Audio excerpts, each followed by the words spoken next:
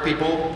It's good, I get to talk to fellow hardware folks. Normally I talk to high school kids, so it's really good to sort of like talk about some chips that I'm using.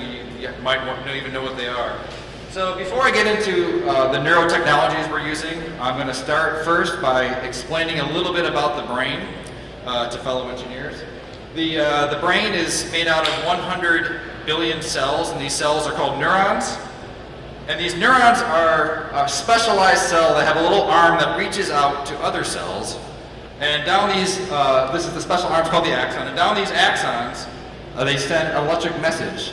And this electric message is very special in neuroscience. It's called a spike. And what happens when it reaches the end, it causes the next cell to either fire or not fire. And we encode all the things we know, everything that we love, everything that we think, everything that we know. Everyone in the world is encoded with these little spikes. And these spikes look like this. They have a very unique waveform. And so what I try to do is I try to go out and try to teach people how the brain works by recording spikes. And so my background is, this is me a couple of years ago in getting my PhD in neuroscience. I would sit there for hours and hours and hours at a time looking at spikes on a screen. This is these are electrodes into a rat. And I was using very expensive equipment over here on the right. And it's kind of silly because you guys have probably never heard what the brain sounds like before. And the only people that really get to do that are PhDs in neuroscience. And the equivalent would be, if you wanted to look through a telescope, you'd have to go into astrophysics and study for 6 years and pound on professors' doors, and eventually they'll let you look through the telescope. But today you can actually just go down and buy a telescope and look through the heavens, and you don't really need to have that much technology. You just need to buy this little kit and you can see the stars, the heavens, the moons. So around the time I was doing my PhD, I was involved in schools, going out there and teaching about the brain. And I wanted to do what I was doing in the lab with this high-tech equipment and sort of bring it into the schools. And so at the time, my then lab mate, Tim Marzullo, and I came up with a self-imposed engineering challenge, which was, can we record a spike for less than $100? And so we set about this for one summer.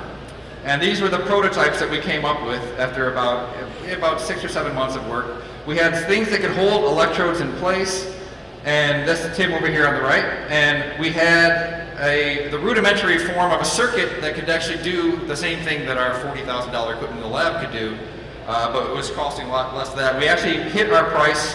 I think our final bill of materials was around $30 for this first prototype. And so when we showed it off, we kind of just did it to show people like, hey, how cool this is. And people kept asking us, when can we buy one? I want to buy one. I want to bring it back. I want to do outreach. I want to show my kids what I do. And so you give this enough times, and we decided we're going to form a company. And so that's how we started Backyard Brains. We're an open software, open hardware company, open education, open book, open finance, open everything. And so we started this company with the goal of producing a kit that you can take home for less than $100. And so this is our prototype on the far left. I have a pointer here. That was our original prototype, and we moved out here to today. We have what's called the Spiker Box, and the Spiker Box allows us to record the brain of insects, and the brains of insects are very, very similar to the brains of humans. And so by learning about insects, we can actually learn a little bit about our brains. And so I'm going to do an experiment right now to show you how it works instead of just telling you, and I'm going to use a cockroach. So the first thing we're going to do, we're going to anesthetize the cockroach, all right, and then I'm going to remove his leg. And then we're going to place electrodes in here. Remember I said that the neurons communicate with electricity. It's about 1 millivolt of electricity, and it's enough that we can amplify it and sort of send it in through a speaker and you actually hear it. You can actually plug it in. We wrote an app for your iPad so you can actually see it as well. So that's what we're going to do. I'm going to switch over to the camera so you can see the live demo.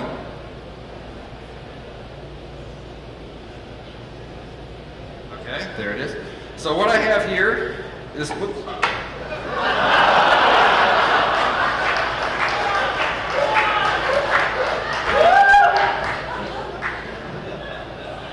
I love live demos. Okay, so what I have here is a cockroach. As you can see, he's very much alive.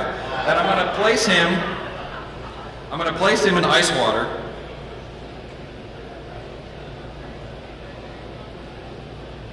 So what's going to happen when he's in ice water, his neurons are going to start to slow down, because as things get colder, things start to move slower.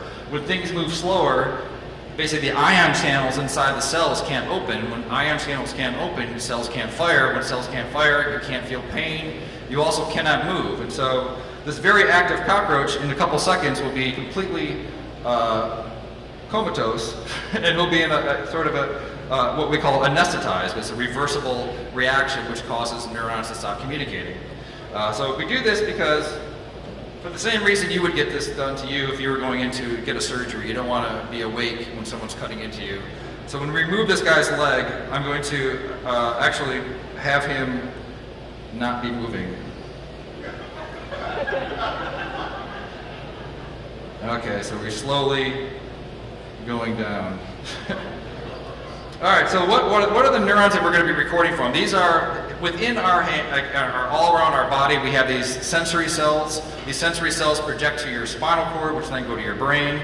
And then when someone taps you on the shoulder, you feel that because you have a little pressure sensor cell inside your skin that's sending that message to the brain. And so with this cockroach, we're actually going to be recording from those neurons and listening in on that conversation that's happening.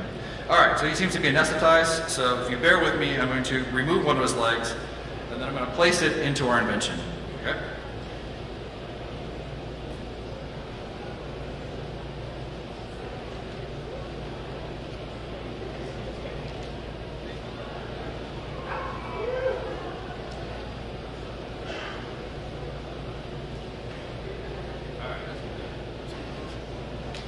I just want you guys to be able to see this guy. So that right there is a cockroach leg.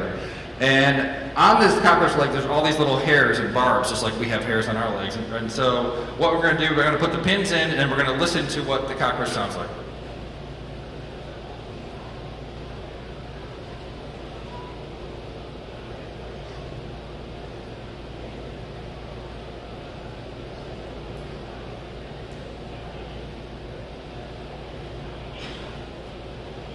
Okay.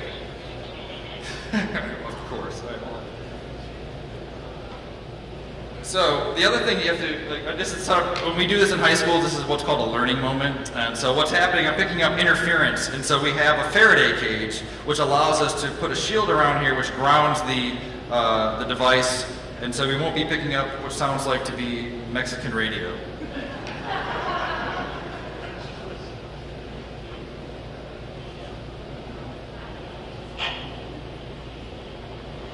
Okay, so I'm going to have you listen to this, and I want you to tell me if you guys hear anything.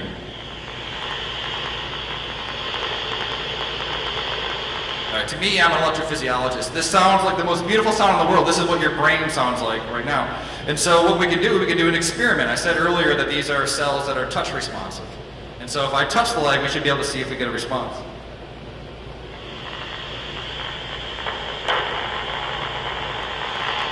Okay. So what you're listening to, and I'm going to be setting up some demos in the back in a bit. What you're listening to is actually what neurons sound like. I can show you what they look like, but in lieu of time, I think I'll save that for a little bit later. And with these very simple preps, we can then start to teach methods about how the brain works. And so one thing that we know, but neuroscientists, is that those little spikes are encoding messages. And so when I brush the leg, you see in the lower left-hand corner, you see an increase in the firing of action potentials or spikes. And so this is how information gets encoded in the brain. The harder you press on something, the more spikes there are. That's called rate coding. The rate is encoding the information. This happens for all of our senses. And so it's because it's battery operated, you can bring it around. This is the person seeing a spike for the very first time. And so you can see that it's a spontaneous photo. He's really getting to understand how the brain works. We can bring it around. We've showed 16,000 people around the world what a spike sounds like, how the brain works. And it's battery powered. You can bring it anywhere. This is us bringing it on a Delta airline plane a couple of years ago. And we just put up a sign, come to our seats, you can learn about neuroscience. But it's not just a spike coding. We're open education. We have a wiki page where people upload experiments. You can sort of develop your own ideas based on our platform. There's another experiment, neuropharmacology. You can take a cigarette, get the nicotine out. Nicotine binds to acetylcholine, and you can do neuropharmacological experiments. This is a remote-controlled cockroach. The world's first commercially available cyborg came out of Ann Arbor, Michigan last year, and I'll show you how it works. We took a hex bug, we hacked it, and place our circuit board on top, which turns normally the DC motors into the action potential of the spikes that the brain is looking to receive. So you rear it as a backpack, and what happens is you take the output of those spikes and you feed it into the antenna lobe of the cockroach. And so when the cockroach is walking, he's going to feel these sort of spikes going in there as electrical impulses, which will trigger a response that's innate to the cockroach. And you can see what happens when I press play.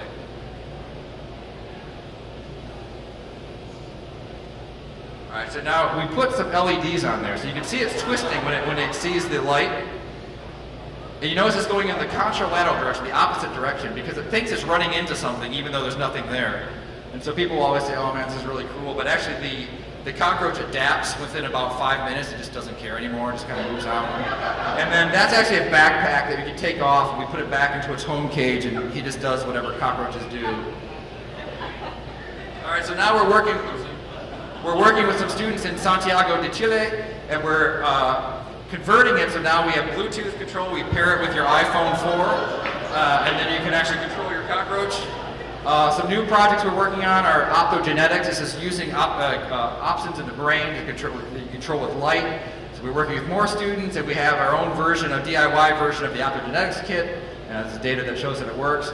We can stack them up. You can get multiple channels. You can actually see this is earthworm with 2 spikes in 2 different locations, 2 pins in 2 different locations. You actually watch as that axon fires a spike and passes it all the way down.